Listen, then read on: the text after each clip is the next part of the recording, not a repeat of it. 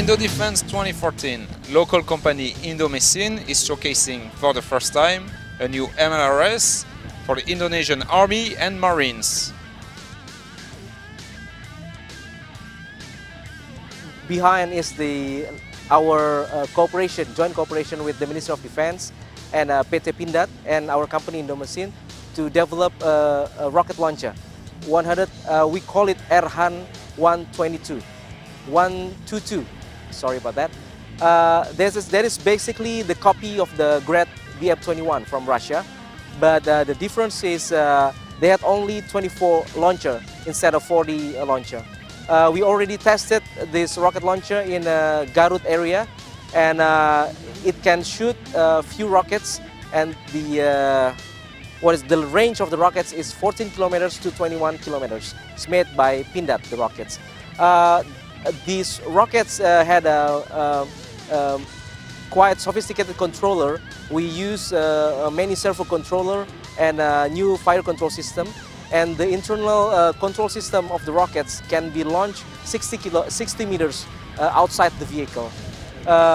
If you see the rockets is one of the priority of the Indonesian Ministry of Defence project, one of the 7th most priority project. So we hope that every year the development of these rockets will be done, and we will perfect the development of this rocket launcher together with the rockets year by year. The chassis made locally by the chassis maker from Indonesia. As you know that in Indonesia we had quite sophisticated automotive makers, but usually they supplied the commercial one like Hino, Mitsubishi and everything. They had 1 or 2 chassis maker, and we made to that company. The engine is from Mercedes engine. They get 260 horsepower, 2,100 RPM. But the axles come from China, the Dongfeng axles. We put all together, but the body is made locally by our company using galvanized 1.5 millimeters plate. Well, like we said before, we had 24 tube launcher inside of this. For Indonesian technology, this is quite new. Not the launcher, but the operation of the launcher. Because this is the first time we actually use the linear actuator and the servo actuator, the control one, the rotary one. And this launcher can incline to 75 degrees. And to the right and to the left, it can be plus 90 degree and minus 90 degree.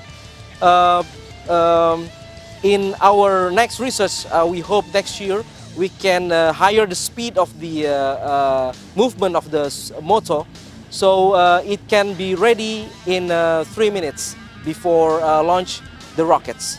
The construction is some kind of like copying BM-21, but the technology is different. The old BM-21 they only had a manual mechanism.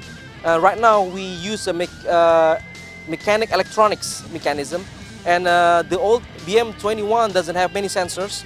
We use in-kilometer sensors, we use the GPS, so when the user wants to move the rockets and aim the target, they just put the GPS coordinate, and the module will go to the the direction of the GPS.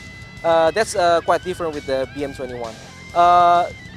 Why we are copying BM-21? Because the Indonesian military already had BM-21 before. The Marine use it, and that's why all the development of the rockets go to the Marine specification, and they need 122 millimeters diameter rockets that had the same configuration with the BM-21.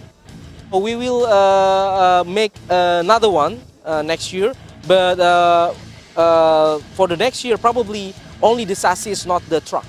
So it can be towed with some head truck and everything. Yeah.